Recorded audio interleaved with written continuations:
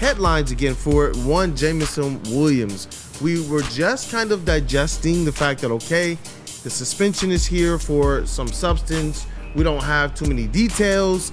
Everyone's kind of being quiet on this thing. He's stepping up and taking responsibility, which is like, at the very least, that's what you want to see if your name is going to be in this type of news. And now all of a sudden, this report comes out. And I want you to be able to share it. I know you have the official report from WXYZ and the Lions. They actually shared an official report directly with them as well. Yes, and the article is titled, Detroit Police Investigate Why Lions Wide Receiver Jameson Williams Avoided Arrest After Gun Found in Car. So I want to read the article because I know the heavyweights did it last night, but for anybody who hasn't read it, for anybody who hasn't had a chance, I just want to give context. 2 weeks before he was suspended for violating the NFL's performance-enhancing drug policy, Detroit Lions wide receiver Jameson Williams was nearly arrested by Detroit police over a gun found in a vehicle. Now, as a result of questions by 7 News Detroit, the department is investigating why Williams was released from custody after officers planned to take him to jail. The star wide receiver came into contact with police after midnight on October 8th when police pulled over a vehicle being driven by Williams' brother near the corner of Connor and Jefferson Avenue. The vehicle was stopped, police say, for speeding. When questioned by an officer, Williams' brother disclosed that there were 2 guns in the car, the first laid in the back seat, while the second, according to police, was under Williams' seat. Officers found that the gun in the back seat was registered to Williams' brother, who had a concealed pistol license, or CPL. While the gun under Williams' seat was registered to him, he did not possess a CPL, referring to Jameson Williams. The officer concluded that was a problem and told Williams he was going to be taken into custody for carrying a concealed weapon. "I play for the Lions, bro. I'm Jameson Williams," he said at one point. Minutes later, he said, "Bro, I play for the Detroit Lions." And it's clear from body camera footage that the officer does not know who Williams is, but repeatedly the wide receiver would remind him. Minutes after that, he said once more, "Bro, I play for the Lions," referring to Jameson Williams. The officer told Williams that his position did not influence whether he would be arrested. At one point during the stop, Williams' brother told police that the gun belongs to him, but later on, Williams would admit that the gun was his. "I got the gun for protection," Williams said. Do you guys know where I live at? Detroit." Williams was handcuffed and placed in the back of the squad car. In an interview on Monday, Detroit Police Commander Michael McGinnis supported the officer's actions. "I felt like there was probable cause to arrest, and he was under arrest by the patrol officer," McGinnis said, "and because of that, he should have been conveyed to the Detroit Detention Center and processed. But Williams wasn't taken to jail. Instead, a supervisor was called to the scene. The department says that's not unusual for a high-profile stop and is a precaution to make sure that policy is followed in cases that could create media coverage." Within a few minutes, a sergeant arrived on the scene. Unlike the responding officers, the sergeant was a Lions fan and immediately recognized Williams' name. Body camera footage also showed that the sergeant's cell phone wallpaper was the Lions logo. Over the next 30 minutes, the sergeant would make a series of phone calls to higher-ranking officials trying to determine if Williams needed to be arrested or if the driver's CPL covered both his and Williams' gun. At one point, the sergeant is seen leaning into one of the arresting officers, whispering, "I'm so mad at you two." Commander McGinnis, who reviewed the body camera footage, said he believed the sergeant was referring to both arresting officers in a jovial way. After conferring with multiple supervisors, the sergeant made 2 more phone calls, and it appears Williams is about to be taken to jail. "Be advised, he's coming in. You might want to make a special accommodations," the sergeant says in one phone call. "He's going to be going for carrying a concealed weapon," he says in another. But minutes later, everything seemingly changed. The sergeant spoke to a lieutenant who said Williams should be released from custody. The lieutenant's side of the conversation cannot be heard. "Okay, beautiful. I'm good to let him go," the sergeant asked before hanging up. "You're a bleeping hero. Thank you so much." Williams would be taken out of handcuffs. His gun was returned. A police report was not written, and no warrant request was submitted. That's basically the gist of it. There's a statement from Williams' lawyer. Yes, Williams' attorney, Todd Flood, released a statement to 7 News Detroit that reveals, "On October 8th, my clients were pulled over for an alleged traffic violation. During the course of the stop, my clients were both cooperative and respectful with the police officers. With the 2 pistols that were found in the vehicle. They were both properly registered, and the driver in the vehicle had the proper credentials to carry them. We have cooperated with law enforcement and will continue to do so. And before I let you guys react to this, the Detroit Lions also released a statement to 7 News Detroit on Tuesday, which would have been yesterday. Jameson made us aware immediately that he was a passenger in a routine traffic stop in October 8th. We discussed the incident with him and have kept the league informed of what we know. We understand he was released without incident or citation. It is now our understanding that the Detroit Police Department is reviewing the matter. Jameson has hired an attorney, and we will not be commenting further out of respect for the legal process. And that's pretty much all that's important with that article. And that was from WXYZ Detroit, written by, what's his name, Ross Jones. Yeah. So yeah, there's a lot to unpack there. There's a lot to unpack there, and I think the word that continues to be there is a little bit of disappointment. Disappointment.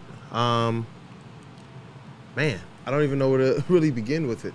I'm hoping overall that with anybody, you know, for me, my family, for you all, for Jameson Williams, that he just has some good people around him that can help with leadership, guidance, and honestly through situations and times like this right now, so that whatever the road is for him, it's just success in his future. You know, Sure. Still a kid who's maturing.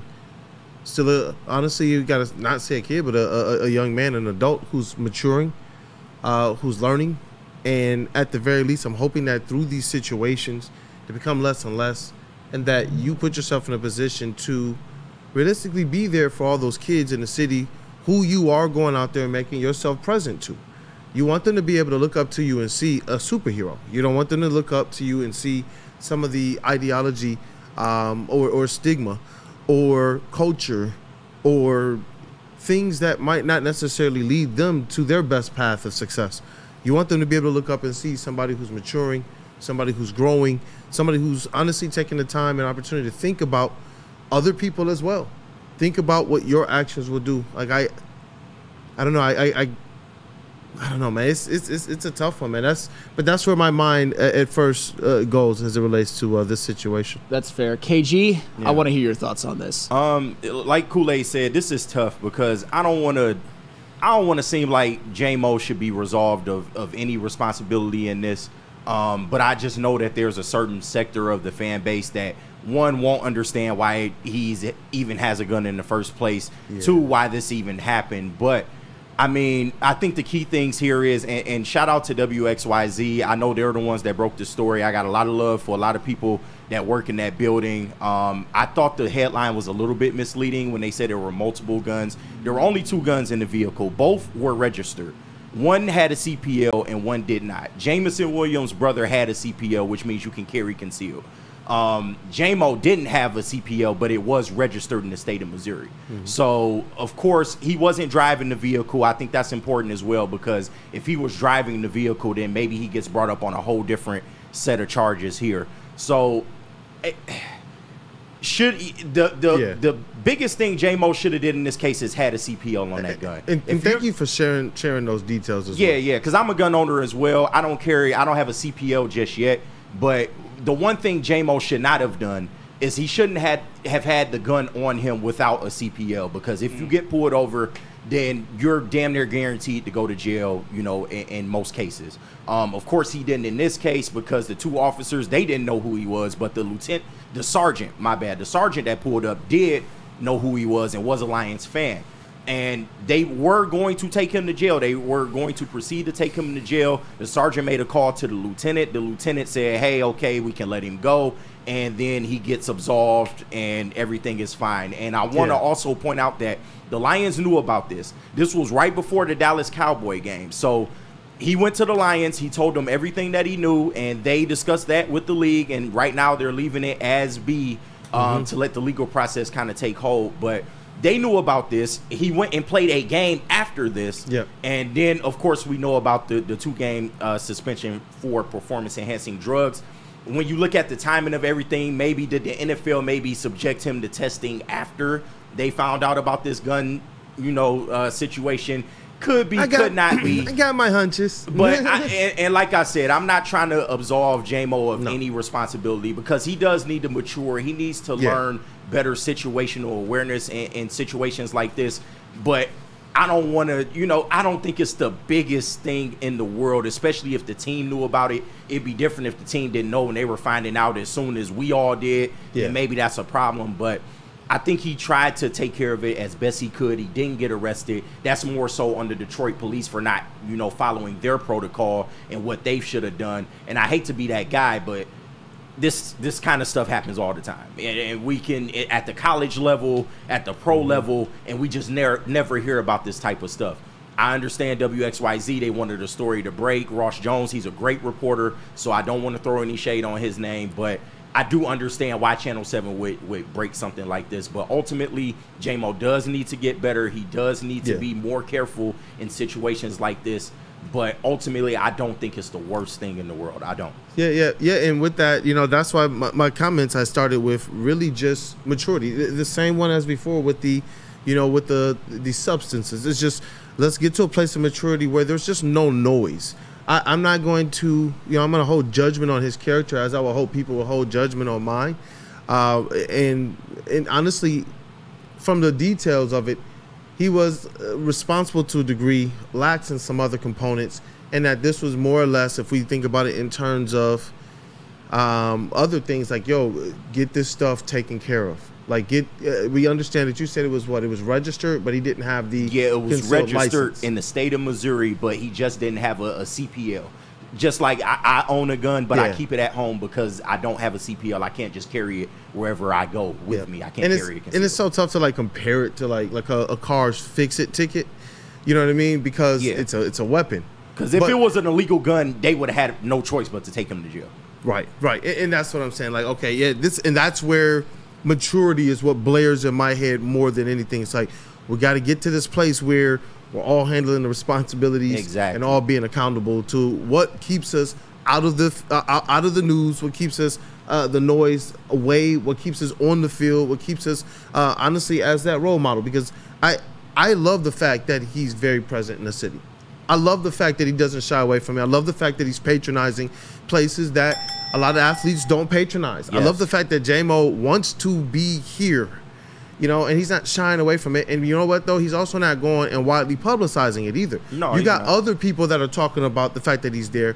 You have other businesses. You have other people who are taking pictures and videos when he's in their establishments. And that's really what I want him to be able to protect. Yeah. You guys know how it can go here, especially with his talent. If he can put that together with a nice kind of noise-free career, he would be one of the most unique figures in Detroit sports history, honestly, especially with his proximity to being right smack dab in the middle of the city. As most people say, well, do you guys go to the outskirts? He's there. Yeah. He's there. Yes, he is. He 100% is. And JB, before we go to break and pick this back up after the break, I want to hear your thoughts on this.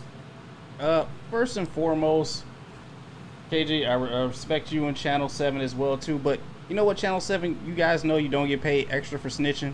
I don't even know why you had to bring this up right now in this point in time. That's the voice of reason right there. I'm just saying, hey, you don't get paid extra for snitching. But I do have to agree with KG as well, too. There needs to be a sense of maturity from Jamo, and I don't want to give him all the blame as well, too. I know, maybe he was in the process of getting his CPL. I don't really know. We don't really know what exactly was going on. But I'm never going to tell anyone to sit here and not protect themselves, especially being in the status that he is and everywhere that he goes and he hangs out. Hell, we don't even know where he is on a day-to-day basis like that. He can just pop up anywhere. But yes, above all means, yes, please protect yourself. But the cops play a role in this as well, too, in not doing the proper procedure. There should have been probably a little bit more that they should have done in seeing that, all right, you don't have your CPL on you, we're going to detain you and hold you or do something like that. But at the same time, I'm not going to put all of the blame on Jamo for this one. But yes, he does need to mature up a little bit. And it's fine to have a gun, but just keep it at home if you don't have the proper paperwork on you at all times, man. This is just one of those maturity things that just kind of keeps snowballing for him. And I know there's a lot of people who kind of are Jamo haters who don't really care for him right now. They see him as a bit of a bust, and they don't really want him on this team. So this is just another thing to add on that they can, you know, just piggyback on and say, hey, Jamo is not a grit person. He's not for the team. He's not for what we're trying to accomplish here with this team and this year. But for me, Jamo, I still got your back, man. Like, regardless, you're maturing. I know these are still simple and silly mistakes that you just kind of got to overcome. But at the same time, it does take time. We can't just throw him away just because of this another incident right now. He's doing the right things, he's just not catching on as quick as we need him to. Yeah, and you know what you brought up as well. If the organization is in a position to where, you know, they trust his character, they've said themselves from the podium, he has some growing up to do. Yeah. And if that's what they believe it is, more so than character issues, I trust their judgment, and that's where I keep it in the sense of disappointed. Let's mature. Let's get rid of the noise. And the Dan Campbell comments about them giving him rope and maybe him slipping off of the rope, they kind of make sense now when you put everything over the last couple weeks into perspective now. But they are standing by him, and you wonder if Cam Sutton, maybe if he hadn't to deal what he did, I think the Lions would have stuck by him as well. They seem to be an organization that are understanding of certain situations and are willing to work with the player if the player is worthy of being worked with, if that makes sense. Yes, and the Lions did know about it before the PES suspension, and he played immediately, and that definitely has a big factor in all of this.